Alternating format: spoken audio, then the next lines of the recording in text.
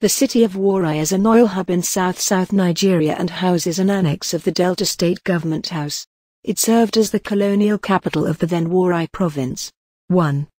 It shares boundaries with Sapele, although most of these places in Sapele, notably Okere, Agbassa, Uvwie, Okpe, and Uvwie have been integrated into the larger metropolitan area of Warri. 2. Osubi houses an airport that serves the city.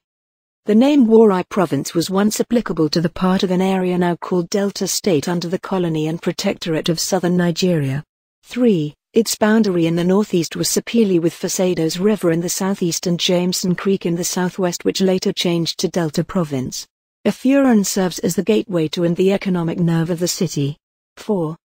Warri City is one of the major hubs of petroleum activities and businesses in southern Nigeria.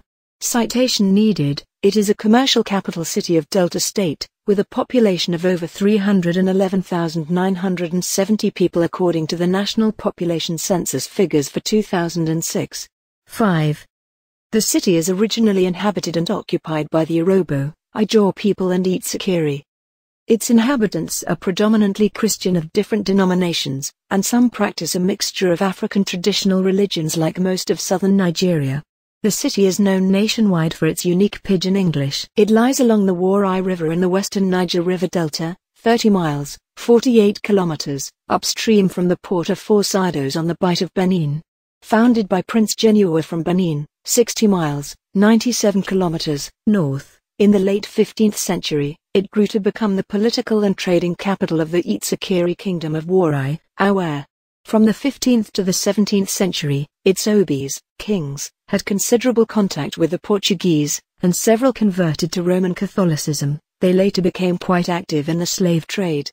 Although Warri switched to the export of palm oil and kernels in the mid-19th century, the kingdom declined and its territory came under British protection in 1884. Long a market centre for local produce as well as a port, the town has assumed new economic importance with the discovery of natural gas and petroleum in the area. A petroleum training institute opened there in 1972, and in 1978 Warri became the site of Nigeria's second petroleum refinery. An oil products pipeline runs from the refinery to Kaduna and Kano in northern Nigeria. At nearby Alaja, an integrated steel plant, designed to make Greater Warri one of the leading steel centers in the country, opened in 1981. Warri town has furniture and soft drink factories, secondary schools, trade schools, government hospitals, and a handicraft center. Pop. 2006, local government area, 557,398.